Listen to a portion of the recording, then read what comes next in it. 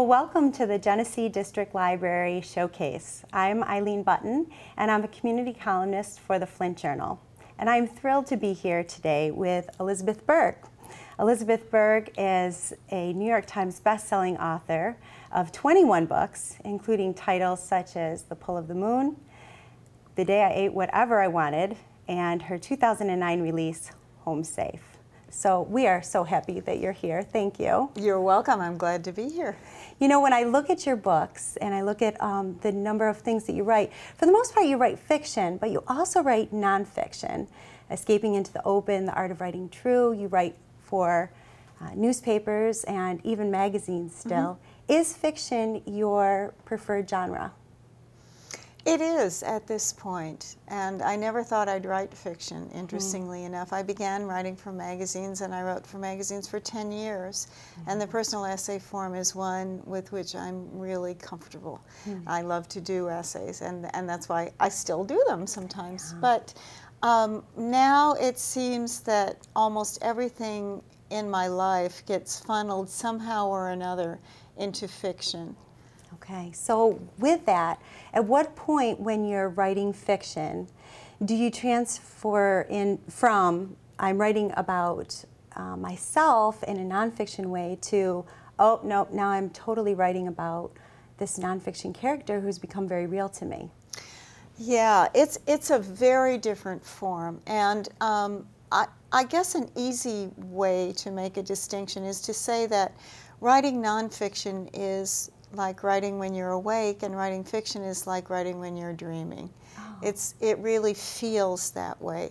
And for me, as a writer who doesn't plot and who doesn't know from day to day or even moment to moment what's going to happen next, what's most important is that there be an element of trust.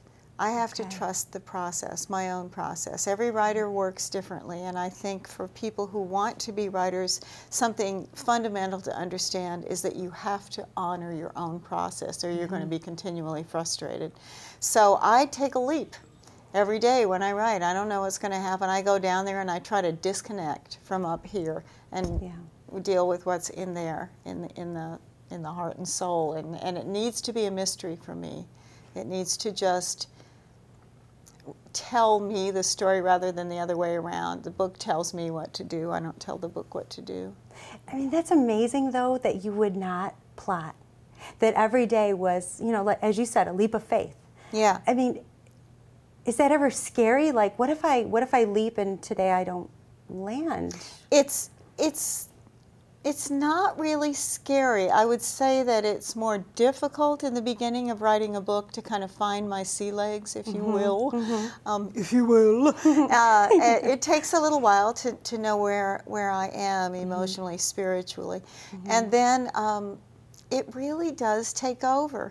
I used to hear authors talk about how their characters took over, and I would think, yeah right. But they do. They are their own little beings, and dialogue creates itself. I don't say to myself, let's see, she just said this, so I wonder what he will say in response. It's not like that at all. It's like I'm overhearing a conversation and taking dictation, going as quickly as I can.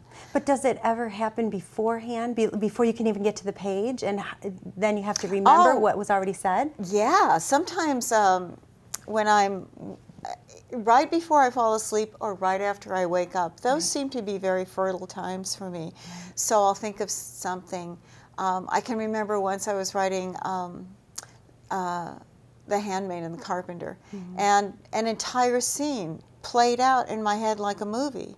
I saw everything. I heard all the dialogue, and I thought, oh, I'm so tired. I don't want to get up. I don't want to get up. I'll remember all this tomorrow. And I knew I wouldn't. I knew I wouldn't. So I went in my study and I turned on my computer and said, come on, turn on, and wrote it. Other times when that sort of thing happens, it's not always a complete scene like that. It will be an idea or a phrase, and then I'll write it down and put it beside the bed and hope that I remember what that was in the morning, and I usually do. And then you can actually read your own handwriting, right? Usually, yes, usually.